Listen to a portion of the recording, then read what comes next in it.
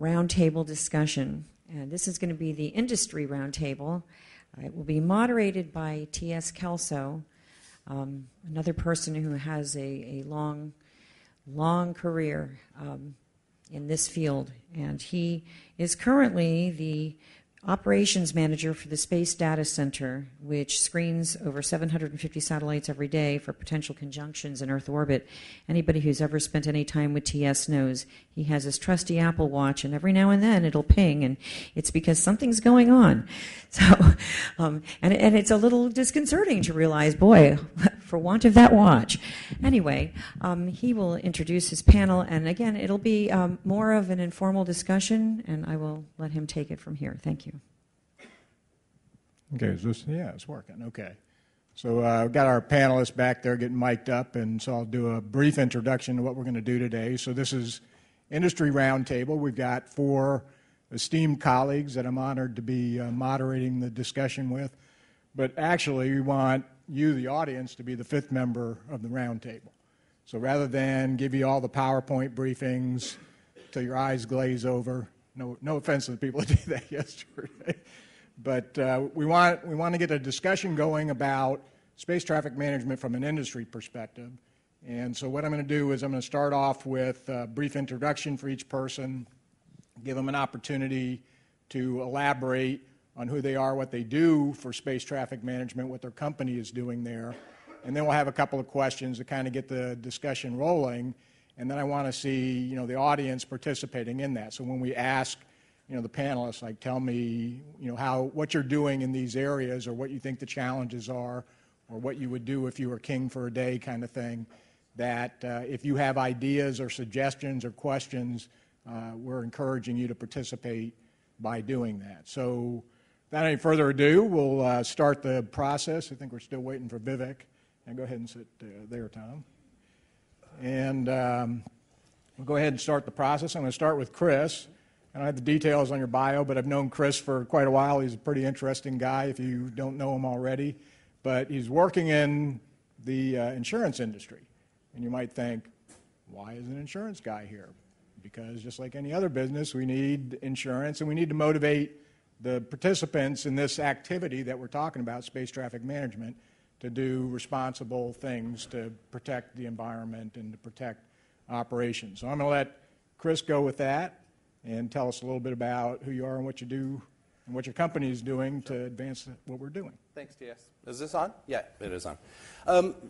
Motivation, you used the word motivate, and that's a very key point. And from George's talk just now, one of the big issues that I would love to see in this community is motivation. So I'm Chris Kunstadter. I'm the head of space for AXA XL, which is an insurance company, big commercial insurance company. We do all lines of commercial insurance, everything from space to aviation to ships to trains to thoroughbred horses, art collections, buildings, what have you. So we're very involved in all types of commercial insurance. We have a small team. We have 6 people in 3 offices, but we're one team. We have a team in New York, a team in London, and a team in Paris. Our goal is to embrace risk. Many insurance companies look at new technologies, new risks, and they may shy away from them. I always encourage my team to embrace risk. That's what we're here for. We're here to take risk. We're here to take risk and be compensated for it, but we're here to take risk. So we see the risks in space. There's the risk of mechanical breakdown, failure of a rocket or a satellite, what have you, the risk of collision, the risk of damage to third parties, what have you. But we really embrace risk, and that's really the key point that I want to make. And I want to encourage people to present us with risks that we can then find solutions for in the insurance world. We also innovate. We've come up with some interesting new insurance policies covering, for example, small sats to make it easier for small sat operators, manufacturers, launchers, and so on to be able to get into the business without going through many hurdles in the financial or insurance world. So we're very keen on that. In terms of the business itself, we're the leaders in small sat and small launch vehicle insurance. We've insured well over 90% of all the small sats that have ever been insured for launch. by far the market leader in that business. And we like that business. It's important to encourage and to innovate and to provide the ability for investors to put money into honestly a very risky business. Historically, 5% of all launches fail, and that's just historical numbers, and you can't really beat the numbers. But we want to make sure that there's a way for organizations, for people to invest and to innovate in this business. So with that, that's all. All right, thanks, Chris. And our next panelist is Eric Stallmer. You heard from, if you were here yesterday, you heard from Eric on some of the stuff he's doing for the Commercial Spaceflight Federation, but give you a chance to talk a little bit more about that and specifically on the topic of space traffic management. Yeah, thank you so much, TS. Thank you, Chris. Just a plug for Chris and what he does. Last week, or 2 weeks ago, at our conference, a Commercial Space Transportation Conference, Chris, and I've seen the presentation 2 or 3 times before, and I love it every time I see it. It's all the charts you could possibly imagine on risk, about launch, on where failures happen, how they investigate it. It's really fascinating from an insurance perspective. And yesterday, someone on one of the panels were mentioning, how about getting an honest broker, maybe the insurance industry, to kind of evaluate what we are doing and everything like that. And I thought that was a great idea, and immediately thought of Chris and his presentation on what he does. And Chris and I serve on the COMSTAC, the Commercial Space Transportation Advisory Council, and the insight that he brings, that unique insight, and as George said with the stone soup analogy, which I loved, it takes a lot of different players, and I know a lot of people here are the technical players. And one of the things that I wanted to highlight is about getting the message out, getting the information out.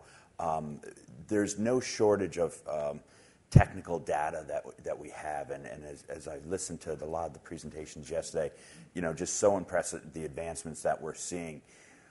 But sometimes, and I don't say this in a disparaging way, we're in an echo chamber that we're talking to ourselves about what the problem is. And I think sometimes what we need to do is to elevate that discussion on who has control over this problem. And again, George's presentation was excellent on the different mechanisms that are in place legislatively and from the executive level. I think what we need to do as a community is get out there more and explain the STM message. Who are the people that control the purse strings right now? It's Congress. There's 42 new members of Congress, that might not be right, but about 50 new members of Congress that probably know nothing at all about space traffic management and the implications of this. And they're going to be people that are going to be voting on the budgets, whether Kevin O'Connell moves from the basement up to the 5th floor, that they're going to have a major impact on that. Because a lot of times, and this is kind of a cautionary tale, as upbeat as I am on the current administration and what they are doing for space, it is the current administration, and it's a Republican administration, and it is a unique character who occupies the White House. And sometimes that message that they're sending might get blurred with all the other things. So just just a little bit on the Space Force. The idea of the space, we can all debate the idea and the merits of the Space Force, but something needed to be done. Space is a contested area. There's a lot of nefarious characters out there. There's the defense of commerce as we move forward, just like back into the 18th century with the navies. But the delivery and the message, and maybe even the messenger, that brought upon additional scrutiny that might not have been there. So I think as a group, I love the idea of what Sandy is doing with AIAA on this working group and getting that message out. I would strongly encourage you, and that is the message I'm going to take back, is more education to some of the policymakers, because academically, I think we're doing an excellent job. And from what I see, the collaboration and some of the briefings I've got in here and offline, this idea of collaboration and working with others and bringing more of a team effort to present these things and how we can demonstrate what is needed. But if you don't get to the people that have control the purse strings, we're really, really limited. So I will, and I bored you with some of that yesterday, so I will yield the rest of my time to some of these subject matter experts. So. The rest of your time? Yes. The rest of your time, the rest of our time. Yeah. No, and actually, I want to thank Eric because you've been doing a great job trying to get the message out. And that's obviously an important part of what we're doing. So if we don't communicate the urgency and the solutions to the people that have to make the decisions on resources, it's not going to happen. And so that's an important part of what we're doing. So next up on our panel is Tom Kubancik. He's the Vice President of Advanced Technology at L3, and he's been doing a lot of stuff both on the government side, but now getting more into commercial SSA and space traffic management and those kinds of things. So let you tell us a little bit more about what you do. Sure. Thanks, TS. I come to this with a bit of a longer perspective. My first experiences in SSA had to do with being inside Cheyenne Mountain in the late 80s, early 90s, and doing things like watching little blips on green screens, right? In what we had then, we referred to as the Space Defense Operations Center. We actually had one of those. And we had people that, as they looked at those little blips on those screens, if they wanted to get more information, we would have to go and print something on a high-speed, high-accuracy printer and print it off and in the closet and rip it off and bring it in and look at what they saw on the paper because they couldn't yet see it on the screen because we didn't have the technologies deployed yet to do something as what we think is fundamental today is visualization. So, and I think back then one of the technical projects we were working on was converting the software code to Fortran 77 based. So if anyone knows what that means, that was a big innovation for us. So anyway, let's fast forward. Applied Defense Solutions, which is our legacy company, was an organization that this last year was acquired by L3. And Applied Defense was really all about doing the analysis and the operations in and around space systems. We did that for commercial companies like GOI. We did it for several NASA missions, lunar missions, and the deep space and orbital missions, and also in and around national space programs. We, as we were doing that work, we had the perspective of we don't have enough information in order to fly these spacecraft safely, and it was frustrating all the time. Where we had, for example, working at the at Point Mugu with the Navy on their geo communications birds, and getting conjunction warnings from the JSPOC, and really not having the insight that meant to know what we needed to do operationally. So we started doing kind of crazy things like figuring out what the phone number was of the guy who had the slot next to us and giving him a call and say, by the way, are you going to maneuver on Sunday like you normally do? And we'd get answers back saying, yeah, it's the holiday weekend. I think we'll do it Monday. So we knew whether or not if we, if we needed to move or not. And the decisions that we made were not just based on information we were getting from the JSPOC, but it was pattern of life, it was communications, and a large part of it was trust. Trusting the guy next to us, that he knew what he was doing, and that we could communicate with him and establish a relationship that allowed us to fly these satellites more safely. And I think that is something that we need to take a look at in any system that we build and any endeavors we have. I think George laid out a number of fantastic things. And one thing that you have to overlay over that entire slide is trust. That we have to learn how to trust the data we collect, and make that usable. We need to figure out how we can communicate and trust each other in the process. That commercial operators who put data in a system have to know that the data will be used for safety in an appropriate way, but nothing that would hurt them, that would have, say, negative ramifications financially or about the status of their constellation. And the one thing about trust is it creates speed. Organizationally, we see this, and it's great to experience it with an L3. But I think we all can connect with this. And that is that when you work in an environment where you're doing decision making or you're collaborating either scientifically or making management decisions, or even in your family setting, that things move along so much more quickly when you're working in a trusted environment, where naturally what you're learning, you understand it innately, you can trust it, you don't slow down to get more data or become uncertain about what that data really means. The establishing that level of trust allows you to move quickly and decisively. And so that's a foundation that we need to have as we move into an STM environment that I think is at a national and as an international level. So I think we need to consider that, and we need to not overlay that in whatever we decide to do, both organizationally and technically, but we have to bake it in from the very beginning. So that's really important. Our organization, we've done a lot of non-governmental SSA. So we talk about commercial SSA and space traffic management. In today's era, in and around the Air Force programs, they refer to it, they've changed their lexicon, and they call it non-governmental SSA.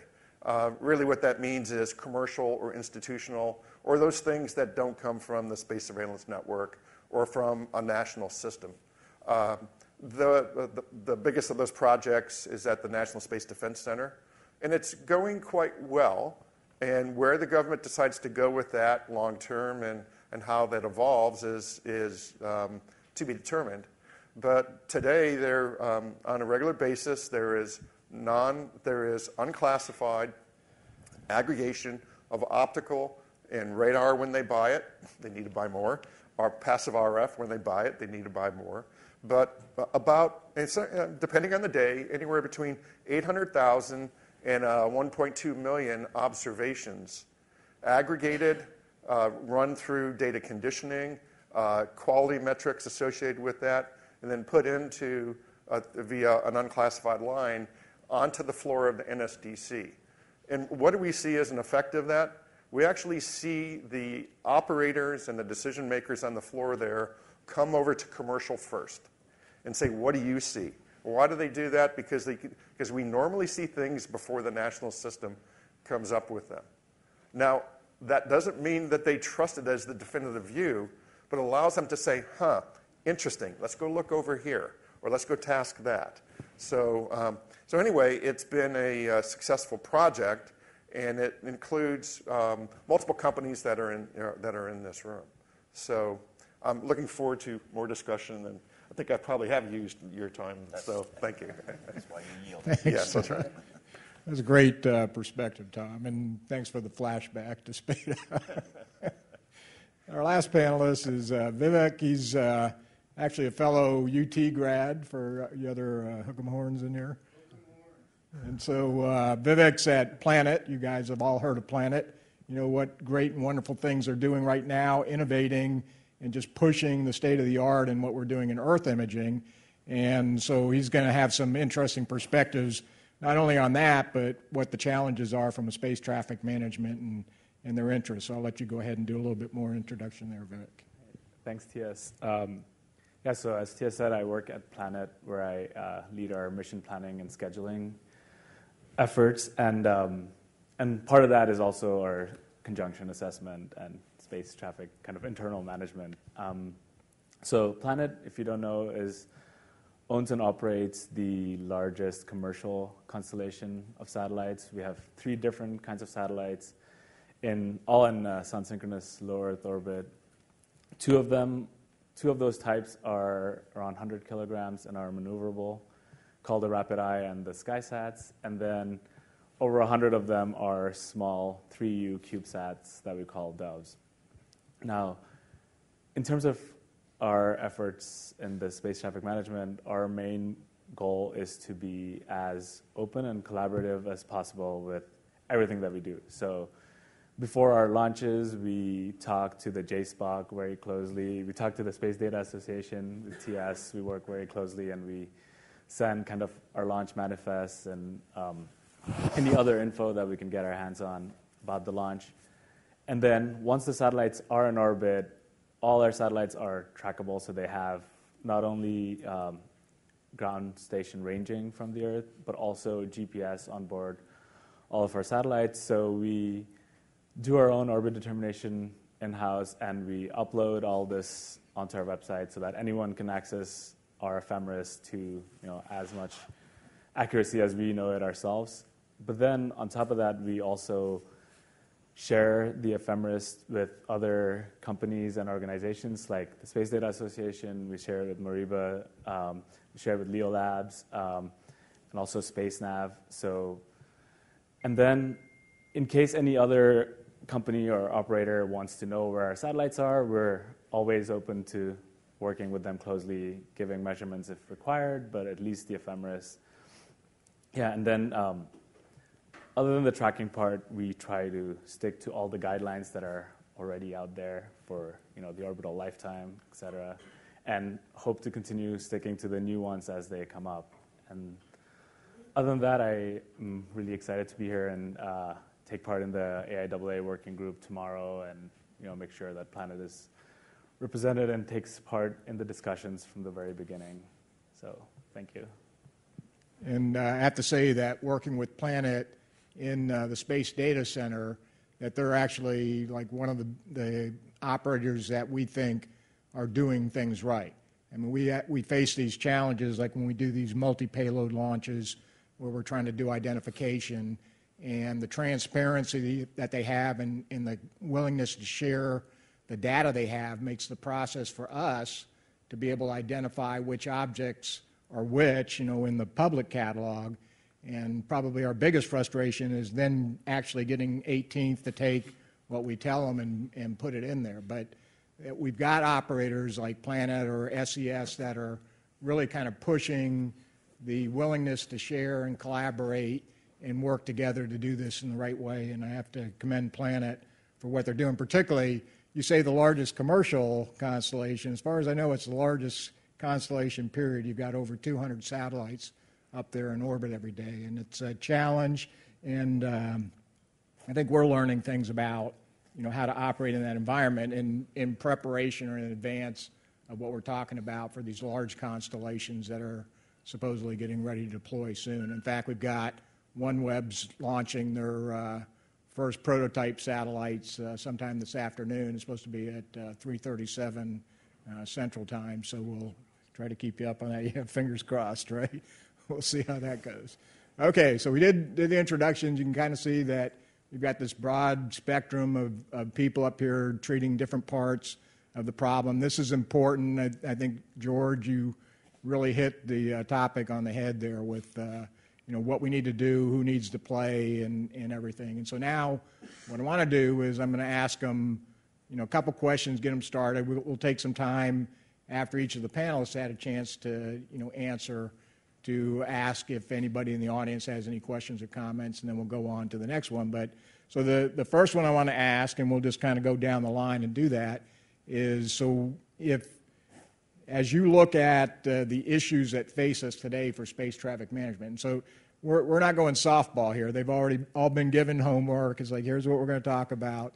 So, it may be a tough question, but they've had some time to think about it, and I expect that they'll have some good answers. But if you had, if it was up to you, what would you think the top 2 or 3 items might be that we need to address to kind of get the ball rolling on what we need to do for space traffic management? No pressure, Chris. Thanks, TS. So, and again, I'll go back to George's excellent keynote this morning and say, I'll ask the question, what will it take to get people to actually do something? There are about, by my analysis, about 30 to 50 international and domestic organizations, whether it's universities, whether it's advisory councils, whether it's government organizations, whether it's just interest groups and industry groups, 30 to 50 organizations around the world who are looking at the issue of responsible space activity. That's a lot of people doing the same thing. So my question is, what will it take to actually get results? If you look back at the aviation world, the major changes in aviation, the major regulatory changes, I don't mean to use the R word, in this forum, but the main things that affected regulation in the aviation world were accidents, were catastrophic accidents. It may take that to get people to say, oh, I guess we really do have to do this.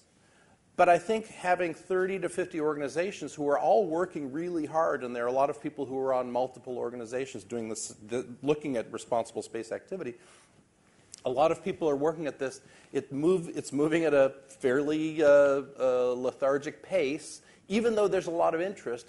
But I guess my question is, what will it take? What will be the motivation for actually saying, okay, now it's time to do something? Will it be a massive collision between two spent Russian rocket bodies that doubles the catalog population? Will it be taking out a major communications satellite or something like that? But, in the human nature is such that people react when there is a crisis. So it will be nice to think that people will do the right thing and come up with guidelines and come up with best practices and come up with standards and even regulations if that's what's required. But I do worry that it is going to take some sort of a catastrophic activity. Another point to make, again, referring back to George's presentation, he was talking about I don't remember which of the bills it was, I think the House bill that had $20 million per year for STM. That's great. As I recall, George, and correct me if I'm wrong, but the entire budget for AST every year was less than $20 million for the entire commercial space transportation office at the FAA. Gee, it would be great to have $20 million a year for STM. Let's also throw some money at FAA to handle the backlog of the growing backlog of launch licensing and reentry licensing and just all the things that go around space activity to help smooth the process. People often talk about, well, why don't the insurance companies just offer a discount? That's great. The Geico Gecko, giving a good driver discount or something like that. That's a great idea, but it shouldn't take that to make people do the right thing. We're happy to give a discount when appropriate, and you know what? As I've often said, we'll be happy to give a discount until the activity that we're giving a discount for becomes the norm, and then it'll be a surcharge if you don't do it. So when I was young, seatbelts were actually an option that you could pay extra for in cars. You could actually pay extra and get seatbelts in your car.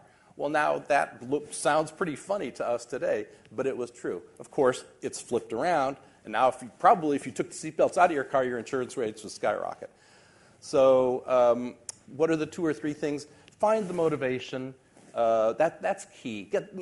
What's it going to take to really get the community to take action as opposed to simply talking about it and coming up with great ideas? What's it really going to take? And then how do we build in a program of incentives to get people to do the right thing, even if it's after some sort of crisis? So sometimes I look at the problem from the lens of a simple Army perspective. You guys are a little hoity, you're 3-syllable, 4-syllable Air Force guys, so you think, the big problem. I'm a 2-syllable guy. So from the Army, what do? You define what the mission is. What is my mission? And then you work backwards from there. And how do you accomplish that mission? I think it's critical for us to define what the mission is, what we're trying to accomplish. And it seems pretty easy. Space traffic management, safe operations, and all that seems ideal. Put that down there. How do we achieve this? How do we achieve it through funding, as we said, the $20 million, the fight. I remember the fight just to, we work and just get the AST another $1 million so they can add just a few more heads in the office to handle the tremendous amount of workflow. Everyone's cheering and applauding that. We're shooting for 40 launches, and it's like, we don't have enough people for the 18 or 20 that they were doing for the licensing and the spaceports and all the additional duties.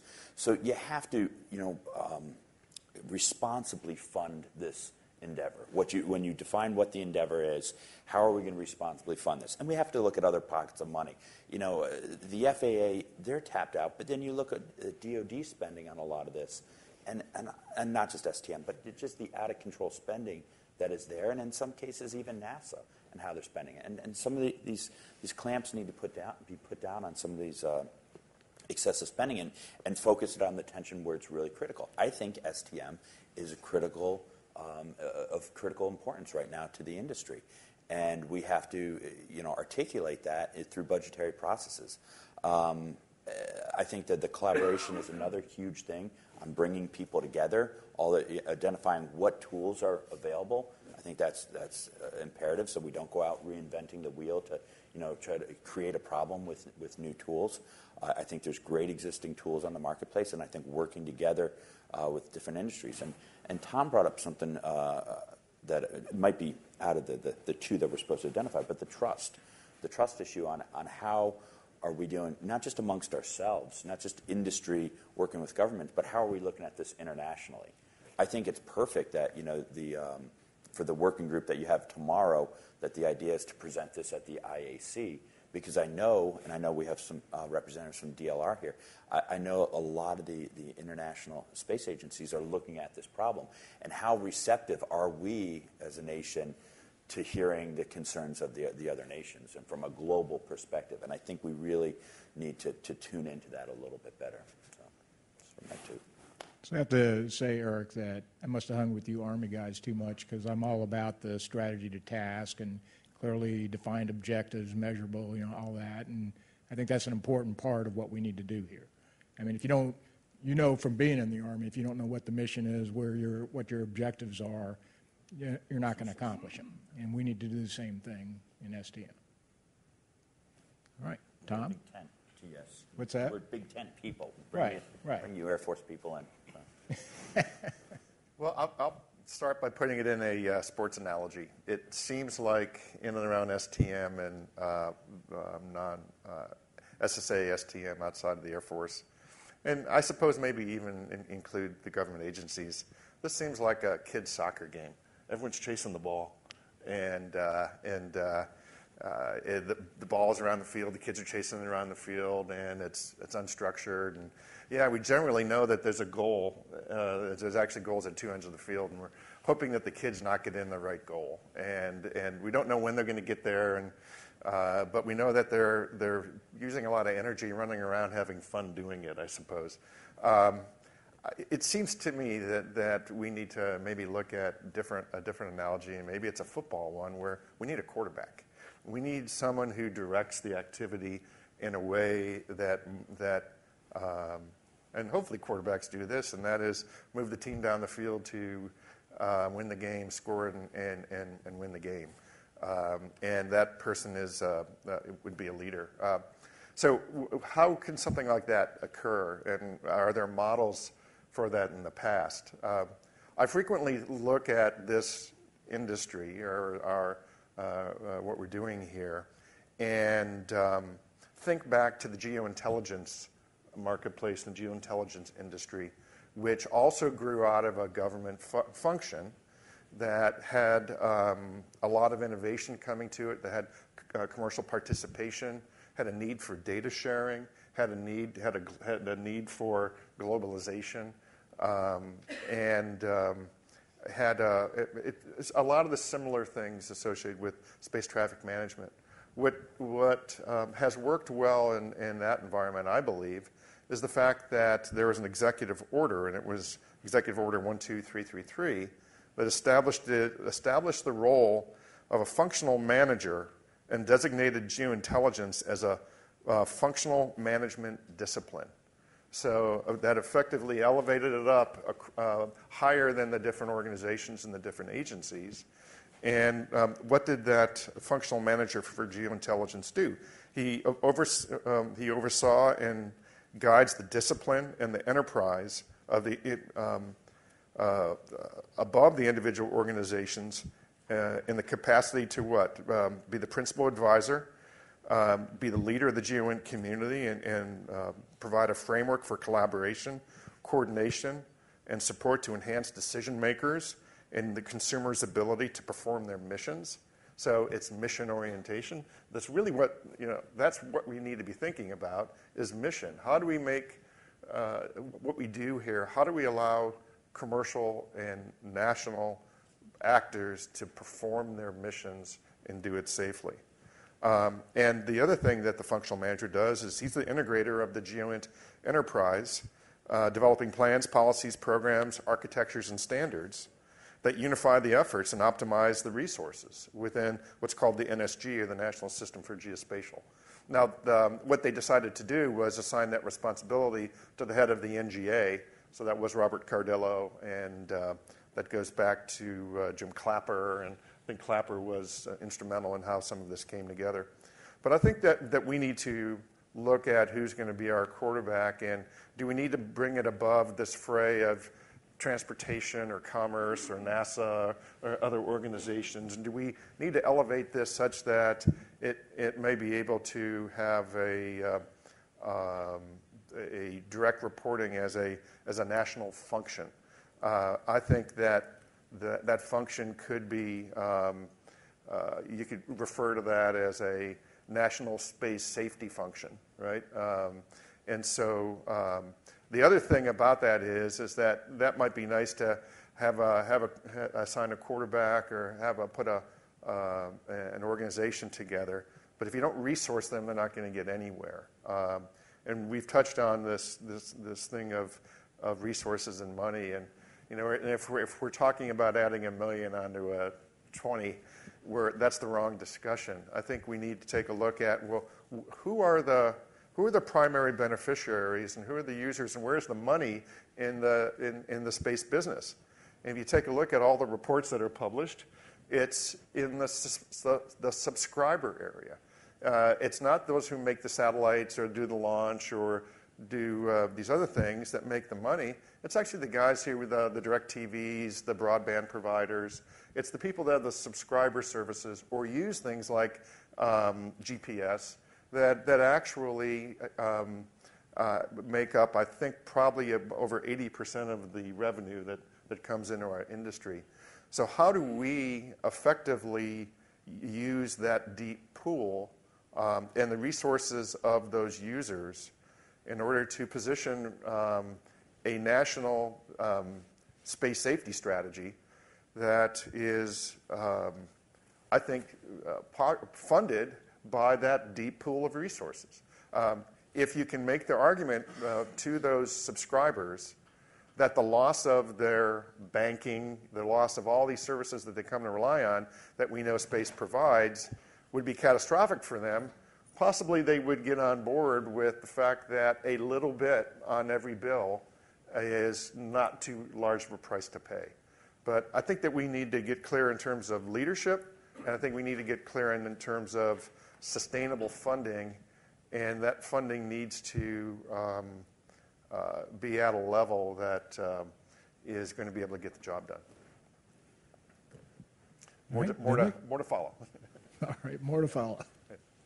Vivek? All right, thanks. Yeah, so these have all been great points. I guess my answer is a lot shorter and narrower scope. I think for us, we're, as I mentioned before, we're very open about our data and everything, and we're kind of ready for a place to put it all in. And there are some places where we share these with, but what we're really excited about is to have kind of a place where not just everyone can go and look, but they actually go and look for the data and everything there. And then the second part is, I think, what you mentioned about trust. That seems very important. It's like, we know and trust our data and our methods, but how can we know and trust other people's methods? And what would be great is, in this kind of open methodology, if people can also share algorithms and the way decision-making thresholds, all these kind of small nuances that actually end up affecting a lot operationally. And then I guess the final point is very low Earth orbit specific, is that, and this was also mentioned in talks yesterday, was that we need better atmosphere models, since that's kind of the things that gives us the most trouble and heartache. So that's something we're really excited to see improve. Okay. Mark. So if you have questions, You can come down and use the mic or just speak loudly, but So I think you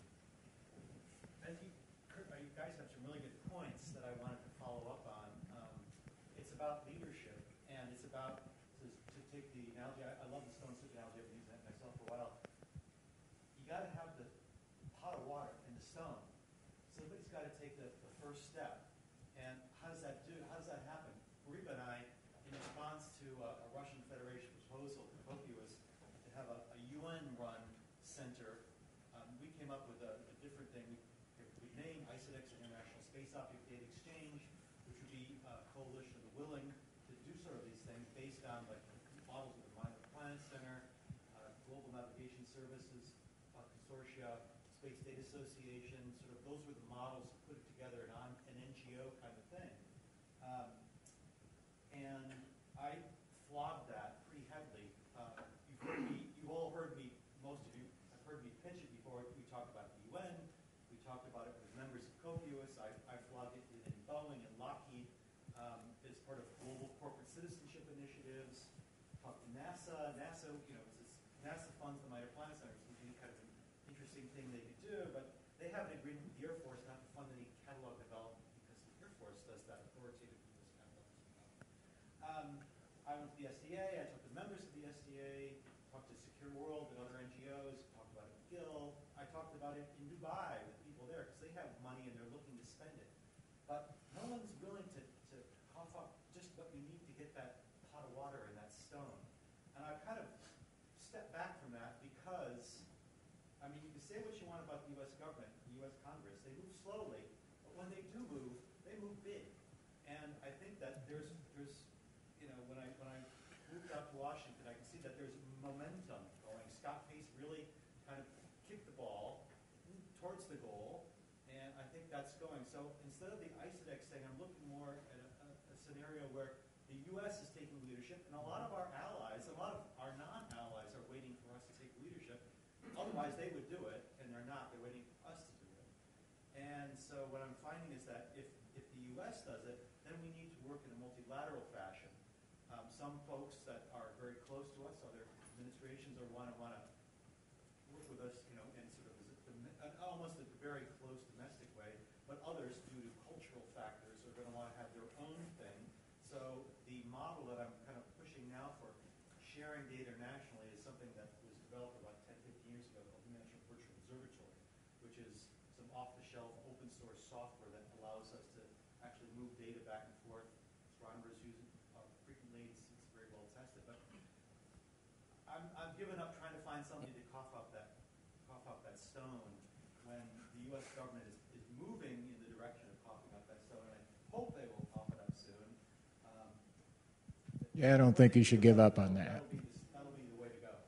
But I love what you're saying. I think that's, hope those my lessons learned. I don't have all the answers, and maybe George or somebody can find somebody that has that stone and is willing to cough it up for them. But that was what we found when we pushed this for several years. So, I want to see it happen. I cheerlead everybody, but that's where we went, and I hope that's useful to people moving forward. I see the AIAA thing is a great way to kind of formulate what this test bed is going to look like. It's not going to be I don't think it's going to be the final solution, but it's a great way to do a lot of this. This works, this doesn't. Go down this path. Here's what we know, and share it. So, Those are great comments, Mark. And in fact, you're paying attention to the point that you're anticipating our next question for the panel, which we'll get to in a minute. But go ahead, Moriba. Yeah, I guess just some things based on the stuff that you guys spoke about. And it just made me think, and maybe it's something that you folks can comment, certainly for everybody in the room here. But, one of the things that you brought up, Chris, is you said, okay, well, embracing risk, right? And that people should think about that and think about insurance, about, embracing risk and that sort of stuff. I've got to say, that's not for space. Some things are very clear-cut as far as risky. Others are very nebulous. What I'm saying is that there's still a lot of science that is left to be done to really quantify that risk in a way that everybody agrees, yes, this is repeatable, it's quantifiable, this is what risk is. So there's still some science that needs to be done, I think, to really understand effects and impacts of space environment on operations, all these different things. The second thing, for the panel here is that you brought up trust. Trust is an interesting word. You talked about, okay, you got on the phone and are you going to maneuver today? Well, it's a holiday. I'm going to do it on Monday, that sort of thing. That sounds kind of cool, and it would be nice to envision getting to a world where everybody's doing that. But when I hear trust, foundationally, I think predictability. You want to be able to predict what somebody else is going to do. You may not be their best friend. You may not know their kids and have wine, at night with them. But if you can predict what they're going to do at any given time, that's what's going to get us to safety. And so when it comes to that predictability, the thing that I still don't hear, and I would love for people to start focusing on more, is the cultural competency. I get on, a lot of people here travel overseas. I'm one of them. When I go to Germany, I don't need a German driver's license. I can rent a car and I can get on the Autobahn. Guess what? One of the first things that I experienced in Germany when I first went, don't go into the left lane slow. All right? Don't do that, because you're going to feel photon pressure on the back of your neck, and when you look in your rearview mirror, you're going to see somebody staring very angrily at you. But in general, the rules of the road are similar, but there's a cultural difference, okay, based on where you go.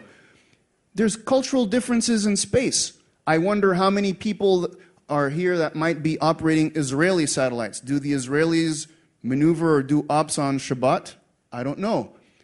How would Sharia interpret the UN COPIOS guidelines, for instance?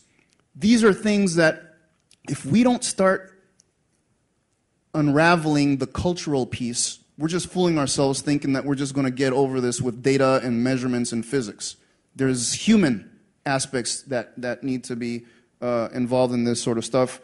And you said motivate. How do you motivate good behavior? There's 30 people looking at that, right?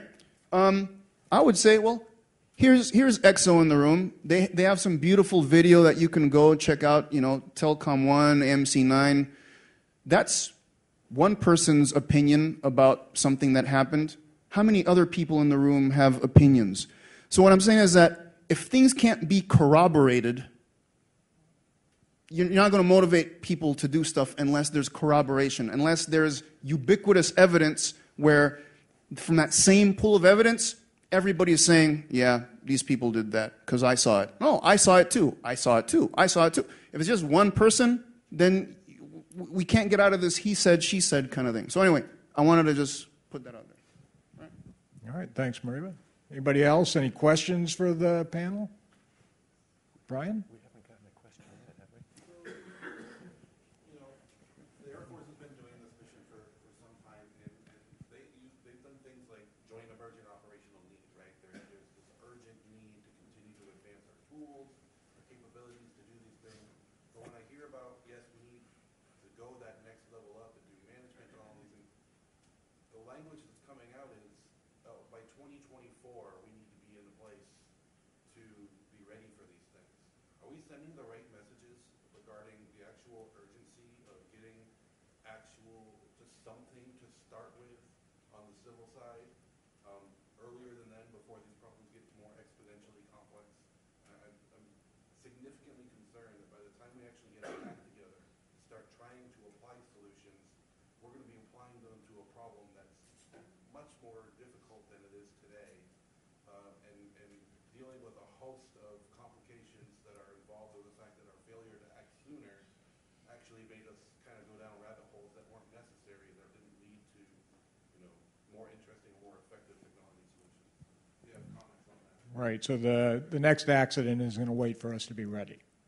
So we've got to get our act together. Oh, I mean, in lieu of not just anything colliding, just the growth in the populations that are coming, the rate at which these things are changing, the number of actors that are playing. There are a number of people who just have blind assumptions that the way it's always been done is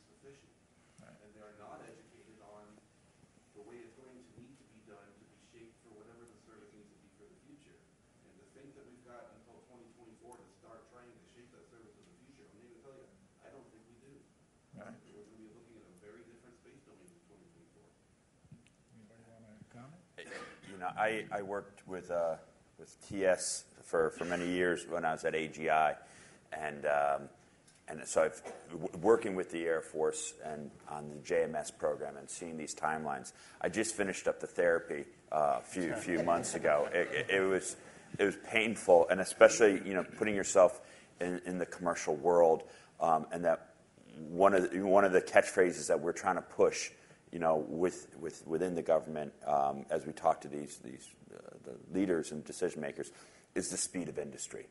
Government really has to embrace the idea of working at the speed of industry. We're seeing this.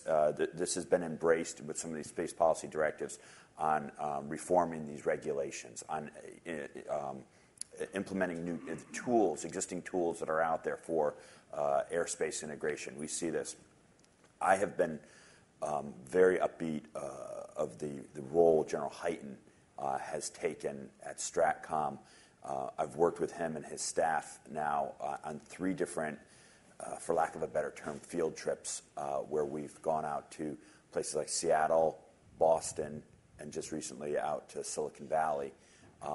And what he is trying to do is say, how can the commercial sector help me? Because I got today problems that I need a today answer for. I don't need it down the road at 2023. And we really have to constantly educate folks in the government. And I'm not disparaging at all, because they're doing fantastic work with what they have. And I think sometimes they just have to get out and get in their lane. I've been working with ODNI on this idea of externships, because you have some of the most brilliant people locked in the room, in McLean doing all these fantastic things, but they don't know the other tools that are out there. They don't know what Leo Labs is doing, or the different for Planet.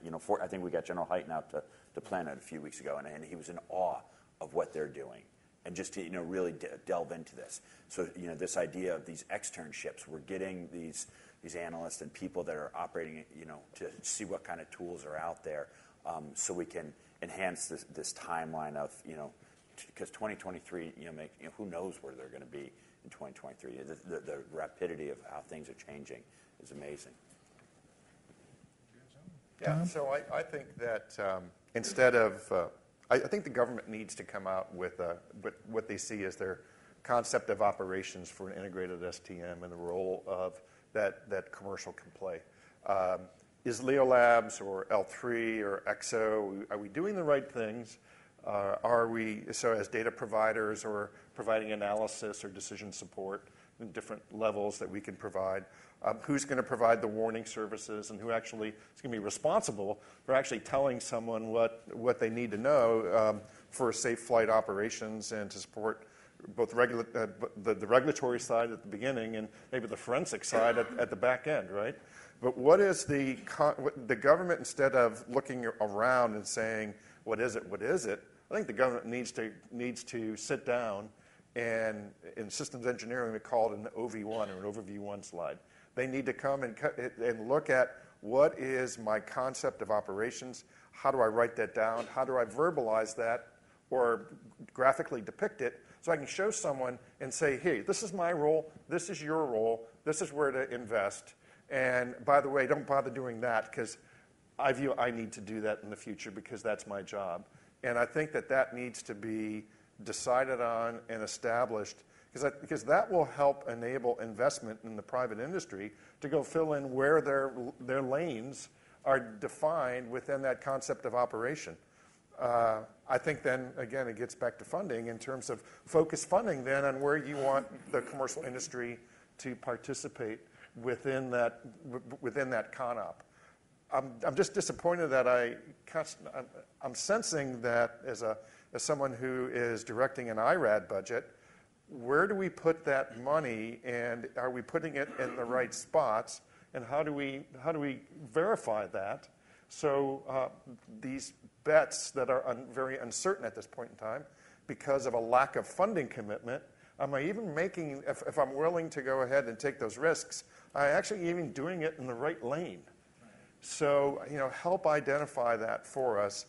Please identify your concept of operations that you want us to buy into.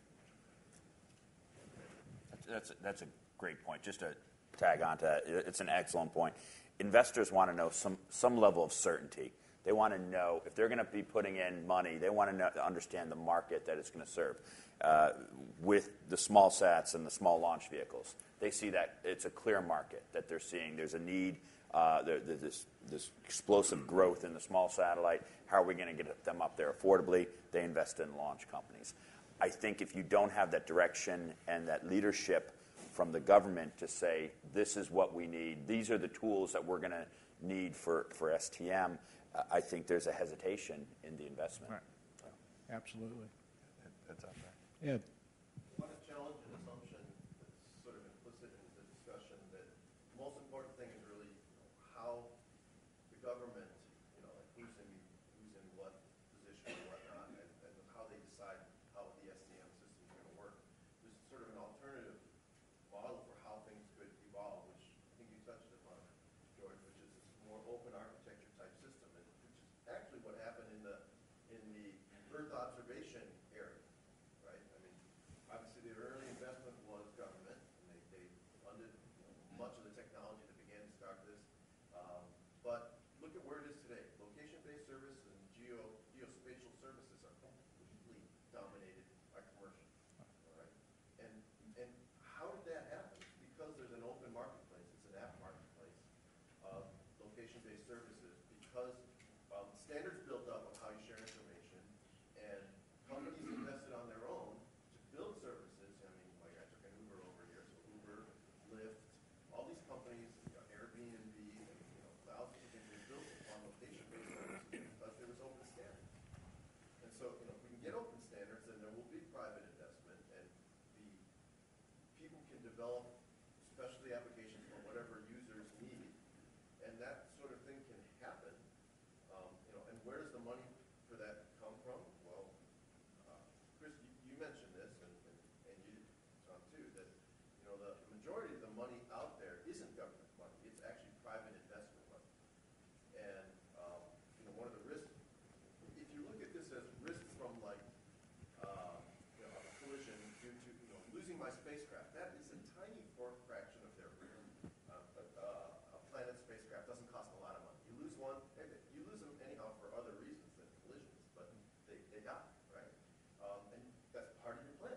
You can lose these things. But what that doesn't account for is the business risk to an investor of having a collision. It looks really, really bad. You may be out of business, right? And that is an enormous risk that somebody who funds a giant constellation really has to think about. The business risk of having a collision in their altitude. That's horrible, and that could cost them many billions of dollars. Losing the spacecraft is nothing compared to that. And if we begin to think of it that way, there is money out there that really should be concerned with preventing collisions and preventing space debris, and it's investment money. And, so I would love to change the conversation a little bit more to being more about what does the private sector need from a space traffic management point of view to control the business risk, and how can the private sector build tools? Selling to the government is great. The government needs services and so on, but I don't think that's the primary market. So let me ask a question, and that is, so you're VC funded right now, partially right now, completely.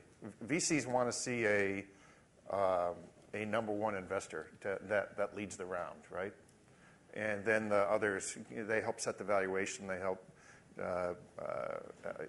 get the investment going on many levels. I still think that the government hasn't fulfilled that within the STM arena, and I think how they can do that is in foundational data. I'll go back to GeoInt. The thing that allowed the industry to now invest at the analytics level and the services level is that the government committed in the early 2000s to something called Enhanced View, which was multiple billions of dollars of data purchases and infrastructure purchases from the competitive providers out there that met the requirements for data quality and security and service levels. The NGA formed a partnership with them such that the NGA even had representatives from their organizations sitting in the data provider's footprint, telling them what they needed to know how to be a better service provider, and formed a partnership with them. In the front hall of Digital Globe or GOI, you had the NGA rep, and the NGA rep was there every day with them, improving their service levels and supporting mission knowledge with them. And it bought enough data in order to fund the constellations that are in place that then allowed the investment at the analytical level and the derived services level to occur. I think that the U.S. government needs to figure out how to do an enhanced view for space safety, and it should have an infrastructure and a quality and a service level component.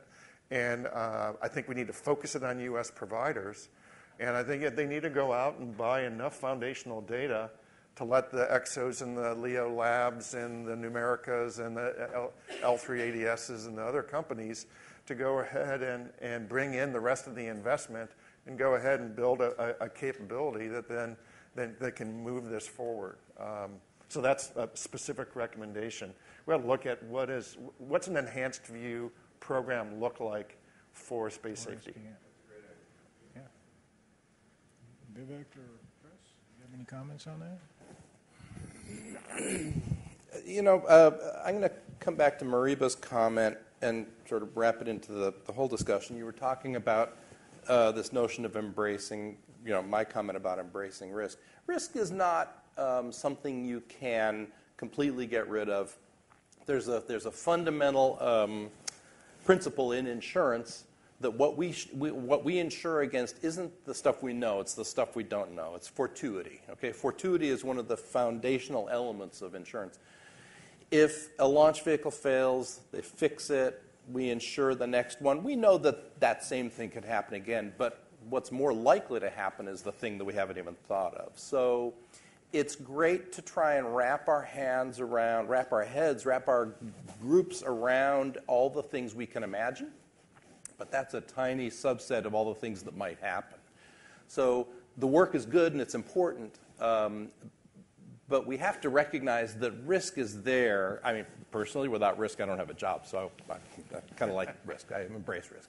But the point is, we need to keep doing this work. We need to keep on talking, keep on working on it, keep on playing the war games, trying to figure out what the outcomes might be, but also remembering that it's those unknowns that we just cannot even imagine. The things that I've seen in my 35 years in space insurance, the crazy, silly things that people have done with satellites and launch vehicles, they would make a great story. So let's try to mitigate what we can get our arms around, but let's not worry about the fact that there's a lot that might happen that we can't even imagine. So. You're the New York version, the insurance version of Gordon Gekko. Risk is good. Risk is good. I thought I saw a question back here somewhere. Yeah, go ahead. So I think in balancing good stewardship of LEO, protection of LEO, and encouraging business in LEO, the enablers will include information sharing. We talk a lot about information sharing. SPD 3 speaks about information sharing, open architectures, and so on. So consider this jargon. Hard data would be sensor data observing objects on orbit. Soft data would be contextual data about those objects. A planned move, health and status. Together, those help us understand the context and the reality. So now the question to the business community that's operating there, and this is a hard question, I think. Yes, let's share. What do we not want to share? What are we trying to protect? We're trying to protect some intellectual property. But yet, we need to build trust, and more sharing equals more trust. Where's the boundary of too much sharing, and how do you think about that? And I don't want to get into your business plan, but how do the operators think about this? What are they willing to share? What are they not willing to share? That's a great question. I think the not willing to share pretty much comes down to, will it affect our business? Is it of business value? For us, in our case, we saw imagery, we saw kind of decisions based on that, the analytics for that. So where our satellites are, how we do orbit determination, that's not necessarily related to our business. So there's no reason for us to hide information like that. So I think, and probably for, I can't speak for other operators, but I feel like they all kind of subscribe to the same mentality, where if it doesn't affect what we sell, we can be completely open about it. The reasons they might not be open about it maybe comes down to the people perhaps that are working there. They might be used to not sharing data, and so continue along that path. So that's kind of my share. Follow-up into George's stone soup point. Could that be generalized? Could you imagine a generalized statement of, if you want to operate, you got to share at least this kind of information? And can that be made in an abstract, generalized statement? Open status, plans moves, maybe something about the orbits. How could that be done? And actually, that's what we do in the Space Data Center. I mean, it's, the development of that just quickly was one of those where people didn't want to share their data initially. It's like, well, we're competitors. You're going to figure out what I'm doing or where I'm moving to or whatever. And the notion was nobody was going to want to share their data on where's their satellite, when are they maneuvering, that kind of stuff. And we just asked them. And in fact, when we set up the prototype, I was faced with the choice of, should I set it up so that each operator could approve who could or couldn't see their data, which would be a giant pain in the rear, or would I just say, hey, everybody's going to see everybody else's data? And that's what I decided. I was lazy. I told them that's what we're going to do. And we operated for years in that prototype system, and nobody once ever complained about sharing their data with everybody else in the system. And we had Arabs and Israelis, and I mean, anything you can imagine in terms of competing interest, however you want to define that. So it's possible to tell them and get them moving in that direction. Ed? Can I make a statement about that, that it's not just about willingness to share, but the quality of the data that you have. Sure. A lot of operators, truthfully, don't exactly know where their space are. I mean, you guys are different. You guys are very, very professional, and you do a really good job. But that is not true across the board, number one. Number two, the vast majority of objects still are inert objects. They're different. So those objects, nobody's going to share that. Nobody's running those. Vast majority, 90% plus, even with the largest constellation. So, getting back to Moriba's point about how do you trust these things, I think, for data that comes out, you got to provide metadata so that everyone can check it. So it's not just saying, here's my ephemeris. Here's my ephemeris in covariance, or if somebody's sharing on something, you got to say, for that data to be usefully checked by anybody, you have to have the metadata. The uncertainties, the biases, those sorts of things have to be released with it, or you can't, nobody else can. And unfortunately, one of the issues with the data that comes out of U.S. government census is that can't be shared for perfectly valid, good national security. That's a serious drawback to that data being externally verified. Very, very difficult to do that. An example, two times we've seen data sharing with restrictions. I'm not going to name the company's names, but we were involved in a controlled deorbit of a satellite. The satellite had not been operational in terms of generating revenue for over a year, but they were good stewards and they had us take it down. We could not issue a press release or anything about our work with them until after their financial results were posted at the end of that quarter, because even though it wasn't generating revenue, they didn't want anyone on Wall Street to misinterpret the fact that they just lost a satellite, right? So, and there another case, and I think Ed's company helped us a little bit on this. There was another low Earth orbiting satellite that had a little hitch with a piece of debris going through a solar panel. Its orbital elements had changed, and we saw that and said, what happened here? And a small piece of debris and the radar cross-section of one of the solar panels changed. And so we did some analysis with them. And again, the fact that that may imply an implication on revenue for the company, our ability to communicate and talk about that in the open was severely limited. So a lot of it goes back to straight financial, Wall Street, either specific reasons or fear-based reasons, right, of things misinterpreting what's going on with your space assets. Aren't those maybe more events rather than general sharing of like orbital data and that sort of stuff? Absolutely, yes, they are. But how do you separate the one from the other? Yeah. Mark, go ahead, Mark. Yeah, so speaking as a former SSA services provider, some data that can't be shared has to be purchased. The data that you're going to get, the water of the soup, the day-to-day, everything you need, the base of the soup is the observations, because 99% of the threat is debris, and debris doesn't really have an active person that can speak to it to share data on debris. There's no maneuver plan for debris or anything like that. So that is 99% of what's up there. That requires tasks, data. That isn't contributed. If it is, it's not commercial SSA. It's charitable SSA. And I don't think anybody's doing charitable SSA. So those data have to be purchased from LEO, EXO, L3, AGI, et cetera. And just there's no way around that. I mean, otherwise you're stuck with the TLEs. That's the only free source of. Well, free to everybody except the U.S. taxpayers, right? Yeah. Brian, real quick. So last year in this forum, we discussed a little bit about modeling some of this STM as kind of a life cycle management problem for typical members of whether it's LEO or GEO.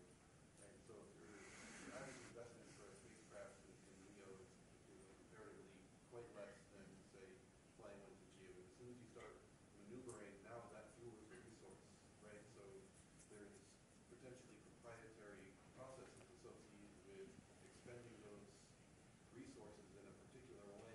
And so we experience this a lot when we observe, the deep space telecom satellites because, they may be flying a whiz-bang thruster that, allows them to exploit electric propulsion differently than the way they used to fly chemical. All of these enable them to optimize the provision of the throughput of their service over the lifetime of the satellite. But I think we should put a little bit of thought into more as you quantify those risks, as you embrace that risk, kind of what are the life cycles of these different space objects and space services that we're supporting to frame it. Case in point, the deep space objects that we launch, no news is good news, right? Anytime they show up and it's not business as usual, usually the equations are set up that those entities are going to lose money. And so having those protections, like why would they be sharing certain things if the way that broadcast to the community is so-and-so is having an anomaly, and it has direct impacts on other markets, like satellite servicing. Why extend the life of something that's already been up there 18 years if we're just going to, okay, it's got more fuel, but maybe another failure mode will never be discovered because the lifetime is lasting for longer than we typically used to. So there's just a significant amount of kind of connectivity of the points that you are making. That, yeah, you may want to share that information in the interest of kind of real-time execution of your mission, but really thinking through what the protections are for the different users is going to be kind of an important level of fidelity that we'll need to get to. Dan? Yeah, I just want to make a quick comment. I've been going to SSA and now STM meetings for a long time. And one of the things I've observed is that our perspectives and our experience in the orbit regimes we work in tend to color what we bring to these meetings. A lot of times to the exclusion of other regimes. So comments about the percentage of debris versus active, LEO, totally agree. GEO, totally different story. If you look at the accuracy of the current JSPOC product, and we just have a publication this week at the International Space Symposium for Flight Dynamics. We were allowed graciously by Stratcom to include statistics on performance. And the beautiful thing is they're actually quite good, especially in certain orbit regimes for certain categories of objects. There are some others and some regimes where it's not quite as good.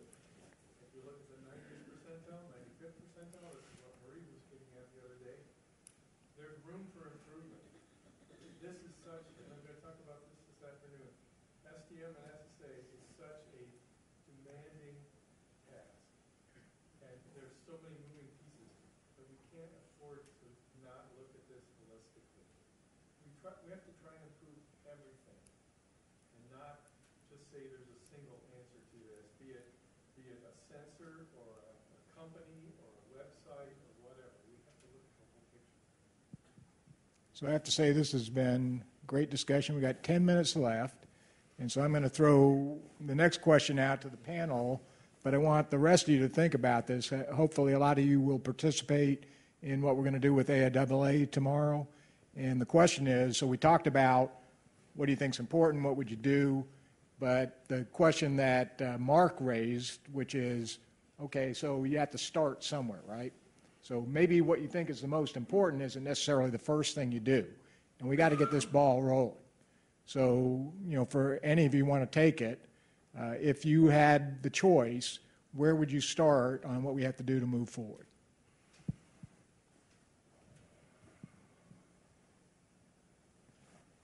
Maybe ask the question, what's the problem we're trying to solve? Okay, what's the problem we're trying to solve?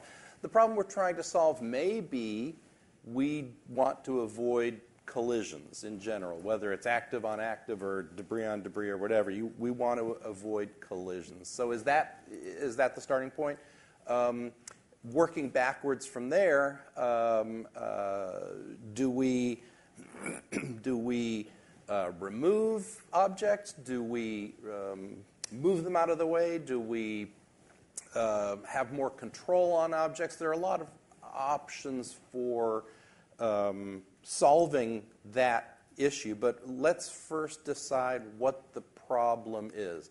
To me, the problem is the collision risk. Okay, the risk of collision between any two objects up there, because that affects my world, my risk profile. We've seen a lot of studies on where is the problem really? Is the problem with active-on-active collisions? Is it, an Iridium satellite hitting another Iridium satellite because they lose control of it or something? Probably not. That's a tiny part of it. One of the studies I was looking at recently talked about lethal non-trackable objects, and the metric that they had was that 97% of the collision risk is from lethal non-trackable, meaning less than, say, 10 centimeters down to maybe 1 centimeter objects, small objects that just can't be tracked. I may have the metrics wrong, but in general, how do we, one, clean that up, and two, how do we avoid making more of those? So again, there are ways to do that, but let's first ask the question, what's the outcome we want? Where do we want to end up? And I will just throw in there, there was a great video online from about a week ago of an experiment by the company Remove Debris of where they shot a harpoon at a target. Okay? Can I just say, let's not have harpoons in space. Harpoons in space can't do any good, okay? It may look cool, but it's just going to make the problem bigger. That's just my little anti-pitch. I think that was a bunch of engineers going nuts with the money. Yeah. So Prefer a laser beam. Lasers, starts with lasers. Laser beam. I think Chris is, on the mark. I think you got to identify what the problem is. What's the objective you want to accomplish? What tools are available? What kind of funding is going to be required? And where's the leadership going to come from? I like Tom's analogy on the quarterback, but as we also, maybe it was Mark that said it from an international perspective, you got to pay the quarterback. Leadership, if the U.S. wants to be the leader and we move forward, they need to step up financially, on the funding on this. And I think others will fall in if we do provide that leadership. So I think you got to put it in some buckets, and the data lake. I love that idea of all the aspects that we have. But leadership, define the problem, understand what tools are available, and then execute. I agree with all that. I think pragmatically, I would follow through with the test bed and establish that. If it's going to be in DOC or wherever we need the test bed, I think we need to seed that test bed with a sufficient amount of data in order to do development. And I think we need to engage the science and technology community and commercial industry in and around that test bed in a way that will be productive, such that we're being pragmatic about supporting operators and operational needs, all the way back to identifying and filling the S&T gaps in and around that. So, Vivek? Yeah, I also love the analogy of the leadership. I think that would be great to have, we want to be a good and responsible actor in space, and it would be nice to follow certain guidelines and things set by someone in a leadership position. And and we want to be a good actor, not just for our current missions, but our future missions, and also for everyone's sake. So just want to keep everything safe. So I think we're running to the end of our time, but I want to say we had a great panel here. Can we get some applause for them?